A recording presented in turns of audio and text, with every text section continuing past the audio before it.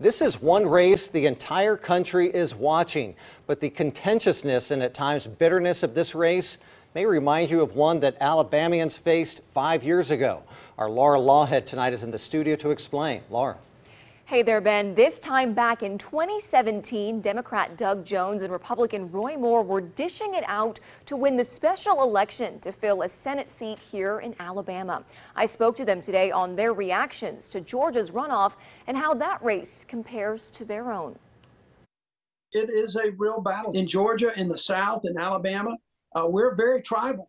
People put on their team jerseys, and that's who they end up going out and voting for. They're all bitter races because of the party spirit and rivalry between the Democrats and Republicans. That's Democratic Senator Doug Jones and Republican Judge Roy Moore discussing their thoughts on how Raphael Warnock and Herschel Walker are running their campaigns. Herschel Walker is a flawed candidate that was selected by Donald Trump.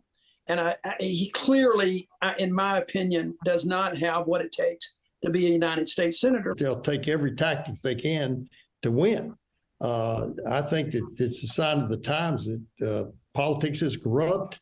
There's a lot of false things going on in politics, and they all happen to appear right before the election. These campaigns conjure memories of their own rivalry in 2017. Ultimately, Jones was elected senator with a nail-biting 50% of the vote to Moore's 48. It was a historic and surprise victory given Alabama's red stronghold. Moore still disputes the integrity of that race, as he does now with Georgia's, along with the, quote, last-minute accusations lobbied against him. I don't have any faith in a lot of the elections going on. On the other side, Jones says in both races, the Republican candidates don't live up to the standards of the office. They're similar in the sense that you had flawed candidates nominated by the Republican Party, nominated by Republican voters. Moore didn't predict a victor in Georgia tomorrow, but Jones says he's confident Warnock will win, as long as people vote for the person rather than the party. We don't have to flip states blue.